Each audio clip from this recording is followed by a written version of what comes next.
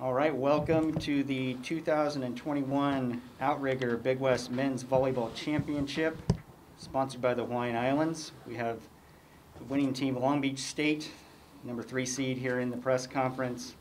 The Beach 3-set win, 25-22, 25-19, and 25-21. Beach advanced to the semifinals. Will face number 2 seed UC Santa Barbara tomorrow. We have head coach of Long Beach State, Alan Knipe, along with outside hitter Spencer Olivier. Coach, why don't you start with an opening statement, and we'll open it up to questions from the media. Yeah, first of all, it's a great win for us. We're excited to get the win and be able to move on. And Irvine, man, they did a great job in the match, and they had a great weekend last weekend here. They're getting better and better, like all the teams are at this point with this short season. So huge credit to Dave and what he does and his team. I thought the difference of the match really came down to our ability to receive serve as well as we did and be able to run an offense. Aiden did a great job. We hit for a real high number, and that came from Mason and Spencer and Ethan's passing and Clark and a four-man. So other than that, thought it was a really good match as far as for us as scrapping for points, side outs. It wasn't always first ball. We killed the ball, and we had to work hard for it. We had to block for some. We had to transition for some points. And whenever you're doing those things, it's a really good validation of how hard your guys are playing and how invested they are in the match. I'm proud of our guys on that. And then now we get to go get something to eat, watch a little video, and flip our mindset because we play a completely different style of volleyball team with Santa Barbara, and incredibly well coached, and they'll be ready to go, and we'll be ready to go also. It should be a good match. We're looking forward to it. All right, we'll open it up to questions from the media that could be for either Coach Knipe or the student athlete, Spencer. If you can use the hand raise function on Zoom to signal that you want to ask a question, and I will call on you. We'll wait a couple of seconds here.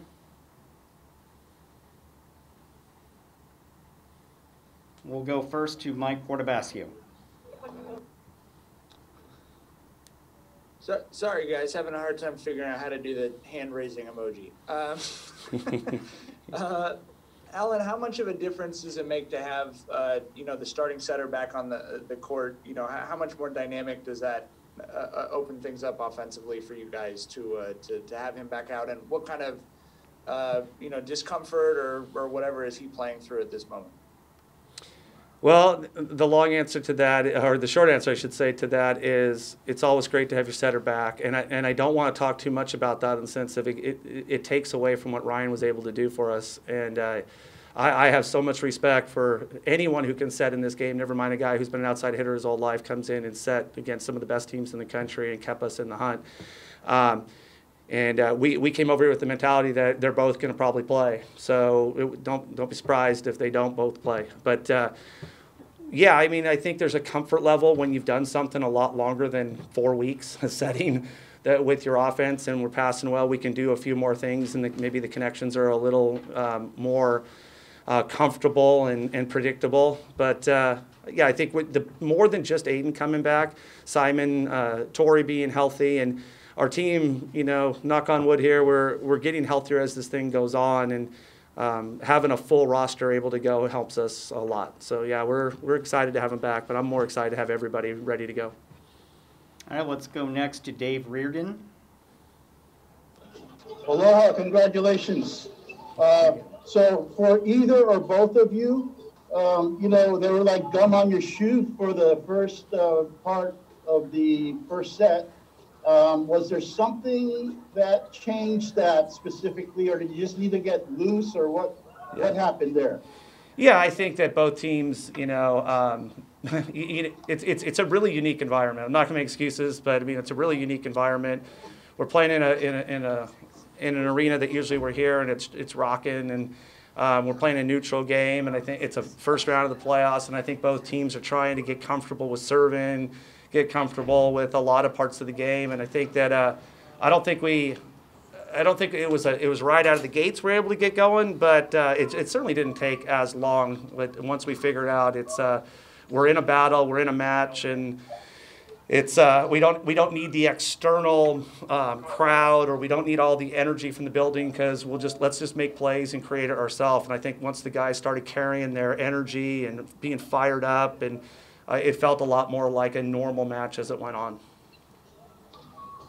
Same for Spencer.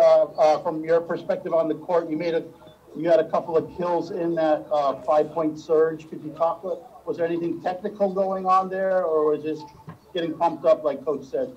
Well, Aiden just did a great job at setting me up. He definitely established the middle in the beginning, so that really freed me up to just swing away. So yeah, credit goes to Aiden. Thank you. Waiting for more questions. Let's go back to Mike Wardabasio. Hey, Spencer.